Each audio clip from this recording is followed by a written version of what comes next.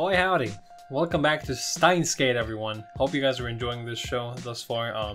We've only done one episode, well, 2 episodes. One video for this show just yet.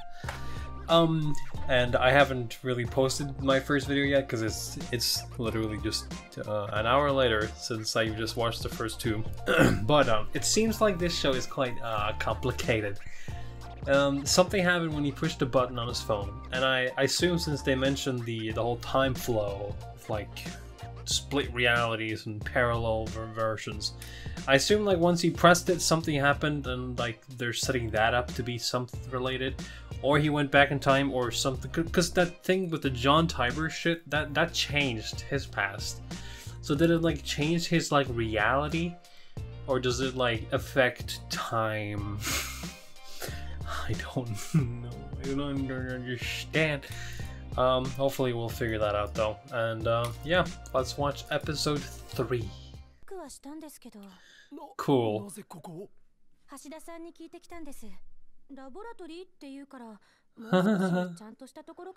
It's just an apartment.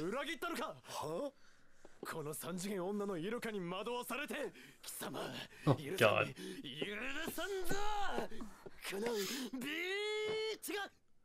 Wow.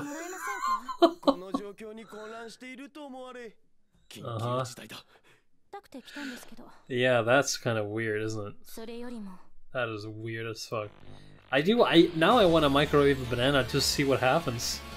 I'm sure it's just gonna go moldy or something, but if it goes green, then I think Steins is real, guys. I think this show is real. Yes, the satellite. What is up with that? Oh yeah, you're the intern, yeah? For the downstairs. Mm-hmm. The organization center. I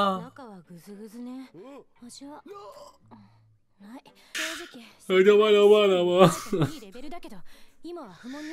Yeah, let's not go down that way. That's gonna end the show quick. You could say that.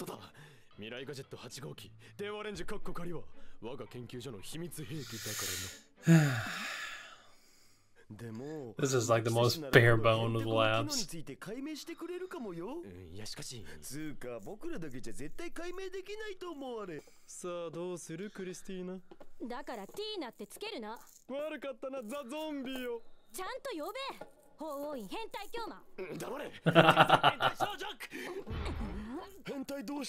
Well, we got a dynamic going on. Got a good dynamic going on, I like it. Cool. Cool.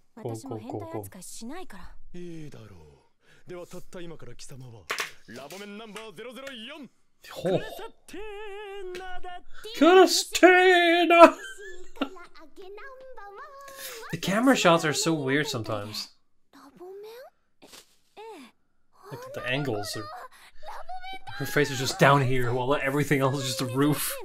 Like, it's intentional, I know. They wouldn't do it without a reason. But exactly what it means, I'm not sure. But I know every shot has like a thought behind it. A lot in the first episode I noticed a bunch of weird angles, which is supposed to like incite like confusion and like disarray.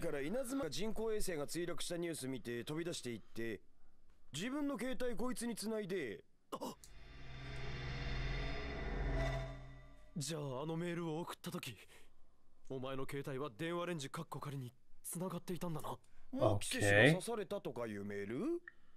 Is the microwave a time travel machine now?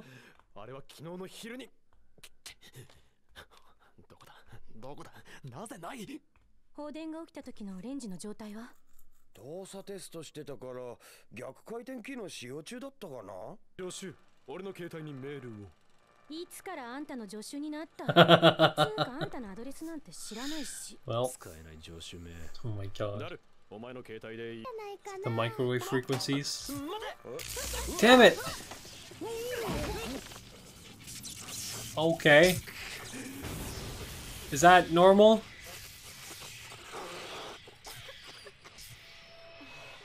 Why did you do that? Bad idea.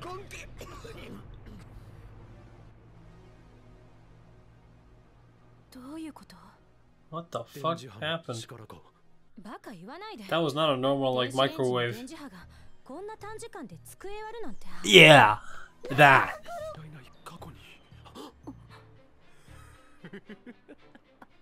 何か分かったの？ああ、すべてが繋がった。見えたぞ。一連の事件が意味する唯一無二の答えが。本当に？房からちぎられたバナナは房へと戻った。メールは5日前へと送られた。そんな、まさか。そのまさかだ。この電話レンジカッコ仮は。A time machine, in a way. タイムマシンだ。Bruh. タイムマシンなんて。って出て行ったきりなんだ。Oh, that's sad. セルンとはなんだ。タイターは言っていた。セルンが2034年までにタイムマシンを完成させると。意味不なんですけど。いいから教えろ。セルンとは。だから欧州素粒子原子核研究機構の略称。本部はジュネーブ郊外。名前の通りメインは素粒子物理学の研究。そのための世界的な設備をいくつも持っている。低速汎用子リング、陽子シンクロトロンブースター、大型電子陽電コライダーでラスボスは The last 世界 boss. 一の素粒子加速器ラージハドロンコライダー。 Weird. ねえねえ、それより君たちって2階で何してるの？ Oh, just messing with time. なぜその名前を。 I don't even know if it's time. It seems like it's like そこまで知られたからには仕方あるまい。 more than it's more about parallel universes than time travel. Really. At least that's what it seems on the surface. あ、じゃあもしかしてセルンっていうのはその闇の機関のこと？なぜそれを？ごめん、実は話し声聞こえてきちゃってさ。 Well, you shouldn't, like I said, don't talk out loud. 死亡通知でも来た？死亡通知？いや、冗談。 What do you mean? 1100とかいうレトロパソコンにやたら執着している女がいてな。Huh? 知っているのか？How do you know それも these 聞いて things? いたのか？違う。それはネットで見たんだ。 I saw it on the internet. It's the best way to explain something ever. ジョン・タイターだっけ？タイタなんかアットチャンネルに書いてたよ。IBN5100 はベーシック言語ができる以前に作られたパソコンだから IBN 独自のプログラム言語も読めるとかなんとか。本当か？そういえば2000年に現れたタイタも。例えば私が過去へ戻って A という人物を Yeah, so everything just keeps going in different timelines. ダイバージェンスと呼ばれる数値に変動が起こり世界線は A という人物のいない世界へ移動するのです。 Oh. 世界線移動の時人々の記憶は再構築されます。つまり A という人物がいた以前の世界線の記憶は消去さ That れ would be so confusing for every, like, person in the A という world. 人物がいない世界線の記憶が再構築。 Is that why this all is happening then? マイクロブラックホール生成に成功しています。 Because she died and then he moved to a reality where she didn't die? 18世紀に戻ったといえばわかりやすいでしょうか。2036年では科学技術のほとんどをセル CERN. ンが握ってい Is る that ので the, す。 is that the fucking thing that we're talking about? 変えるために IBN5100 が必要。 The IBN is the little machine that she was showing him, I think. セ Wasn't ル it? ンの企みを防ぐには IBN5100 の機能が必要。きたー！来たほら観念して俺の前に全部晒しやがれっての。来たー！ ID ゲット！やったのか？ミッションコンプリート！ What did you do? よくわかんないけど。まあハッキングしたっつっても管理者の ID じゃなけ Oh, れ did you ば hack into the 見られる範囲は限られるっつうかおっ the ぱいしか whatever? 見えない的な。タルくんエッチだね。内容はまだメールがいくつか出てきただけ。英語か。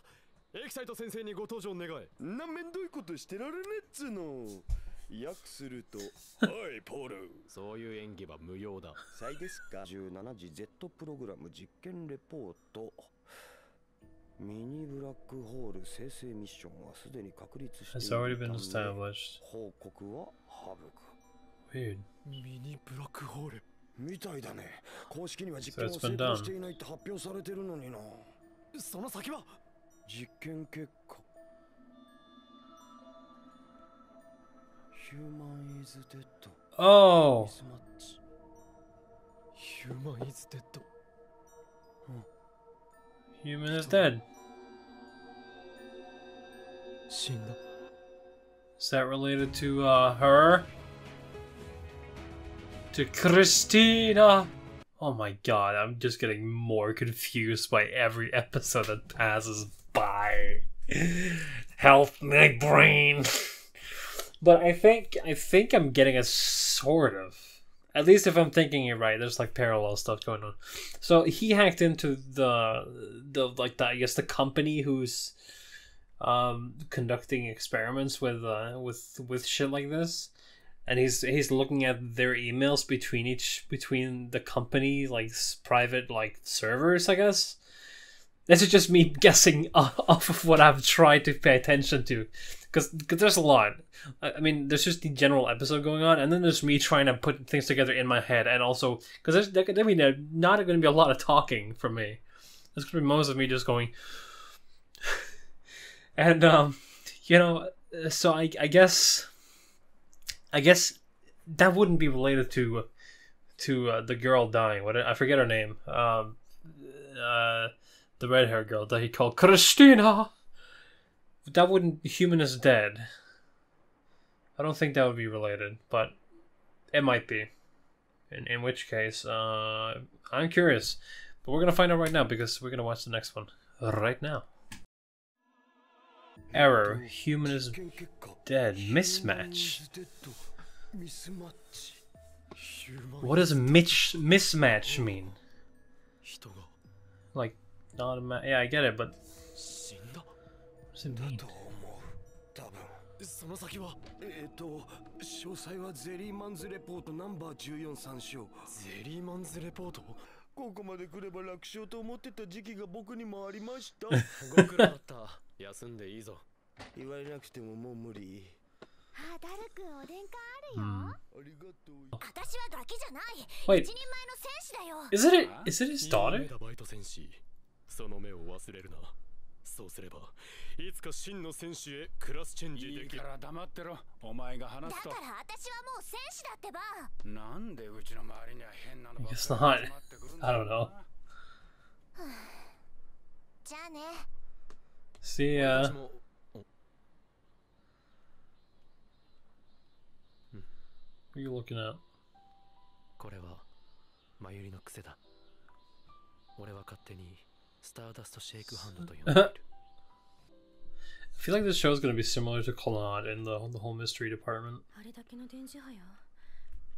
After story, anyway. Oh my god, my mind is falling on pieces. The IBN shit is the most confusing part. これより未来ガジェット研究所は緊急極秘作戦を発動させる。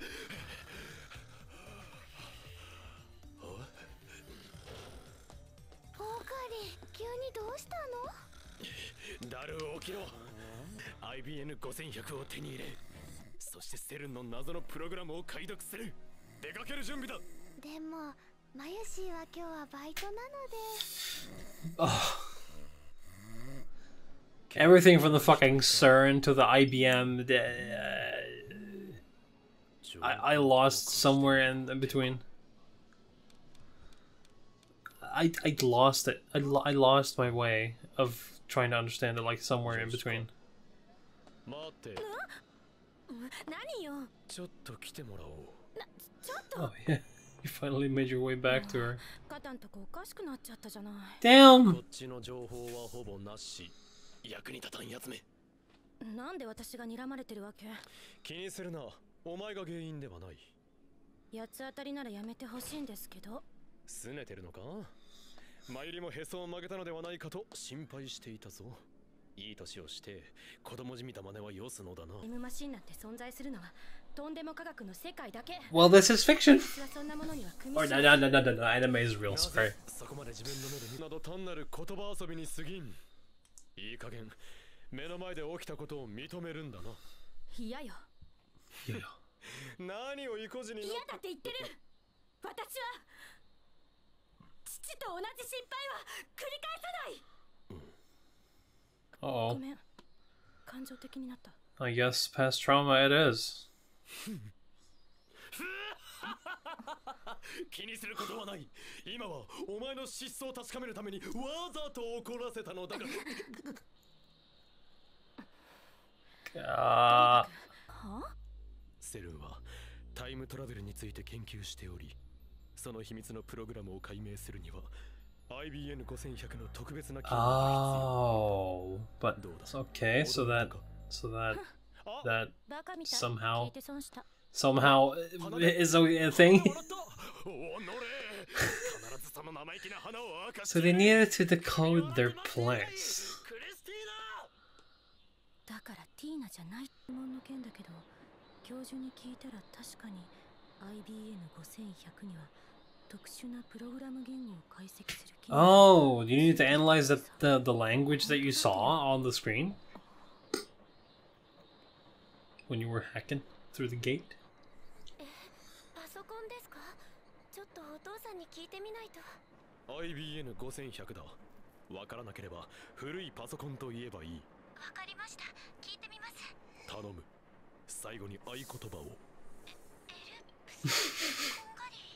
カンガルーだ。Kangaroo. Even I remember that. もしもし。マキセです。Hey, Christina. さっきの電話はなんだ。あんたの居場所を聞いただけ。誰も呼んだ覚えはないが。誰も呼ばれた覚えはない。お待たせしました。聞いてくれたか。はい。お父さんに聞いたら、そのパソコンなら確かにうちの神社に奉納されてるって。本当か？パソコンって、もしかして IBN5100？ はい。こちらの方は助手だ。My girlfriend. What do you think about that? 漆原ルカです。おいくつなの？今年で17歳です。How? 1個下か。そうなんですか。マキセさん大人っぽいですね。綺麗だし。そんな、あなたの方こそ。お父さん呼んできます。どういう意味？ I know, right? Ignorance is bliss. いえね、奉納されに来た方から言われたんですよ。いつかこのパソコンを必要とする若者が現れるから大事に取っておくようにと。10年くらい前だったでしょう。What? そんなことか。What? 運命の符号。スタインズゲートの選択。またそれか。Oh, there's someone going around, like, in the future. Because of something. IBN5100. I mean, it's gotta be him, yeah? It's gotta be him in the future. 助手だろ、クリスティーナ。助手でもないし、ティーナでもない。Oh my god, you two, please stop. Just let him call you Christina. 空気を読め。空気を読めって言った？あんたが？仲がよろしいですね。Sure hit it off right, didn't they? Couldn't you just got in like a car or something, like a cab?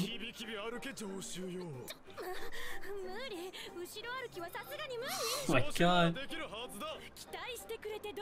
Guys.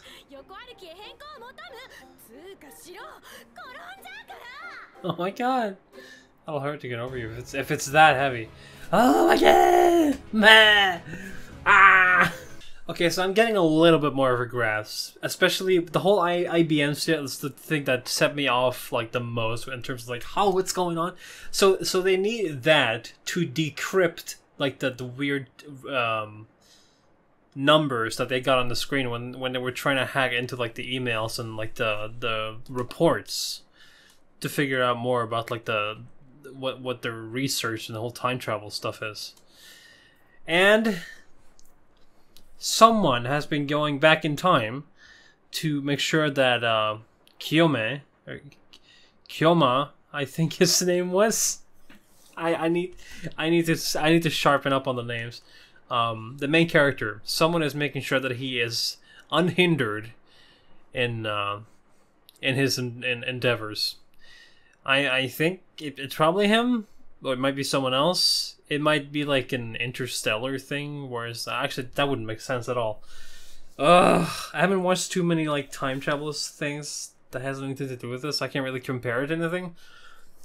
But I'm trying to like create like an image in my head. But now I'm getting a theory that maybe John Tiber is him. And he's the one who's doing all this.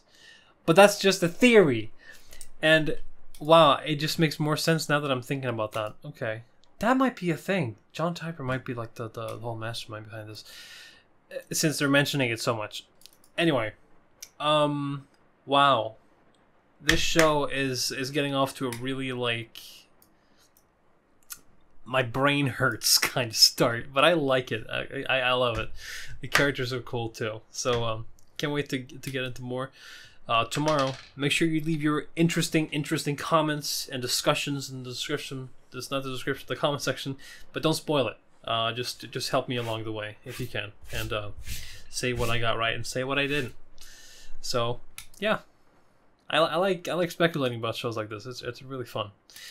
Anyway, I'll see you tomorrow for the next episode. Bye.